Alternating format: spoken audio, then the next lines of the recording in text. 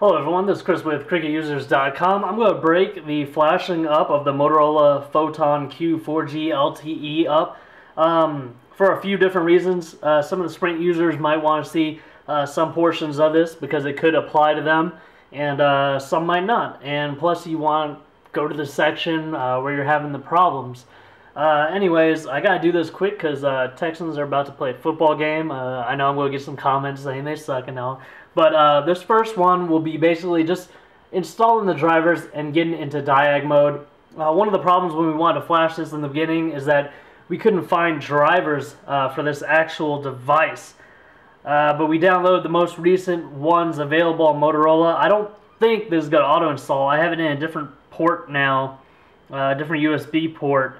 But I'll be pretty surprised if, let's go 3424 pound on the dialer. That's pound 3424 pound. I'll be really surprised if this auto installs. You should be looking at my device manager running as well, so I can see what's installing and what's not. You can't just click that. You're gonna want to hit the overflow and then edit, and we'll go ahead and click that and enable. We'll go done. We heard the little da-dunk, and you see this comes up right here. Well, you can see how those exclamation marks are there. It's because the drivers that we have won't auto install.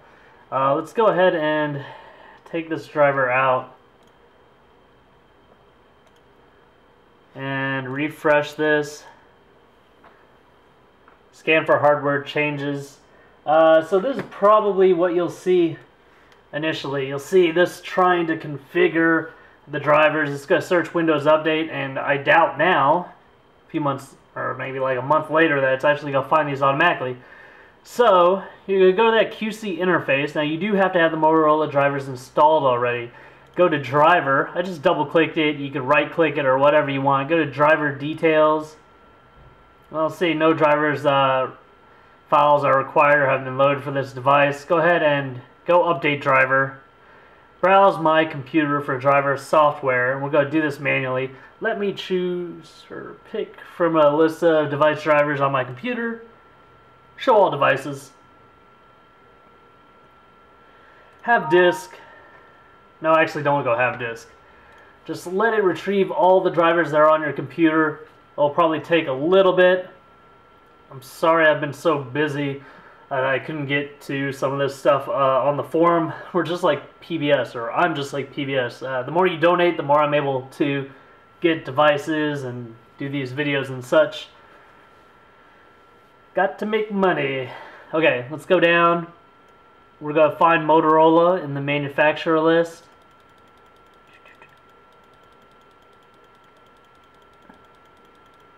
I have Motorola, Motorola Incorporated, and Motorola Incorporated, Motorola Common Incorporated, period. Don't want that.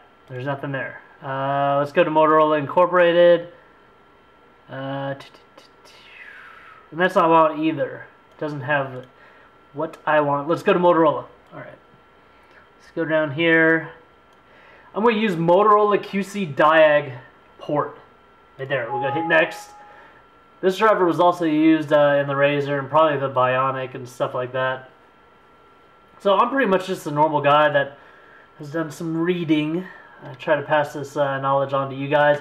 And boom, we have Motorola QC Diag port COM15. We'll be able to open this with a bunch of different software, including QBST, the newer versions, and what's that other one? CDMA, not CDMA, Workshop.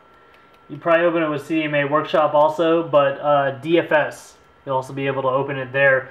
So if you Sprint guys just want to load on another PRL or do something like that, this is the first step. You got to get a Diag port. In some of the other videos, you'll see us doing a lot more, changing the PRL out.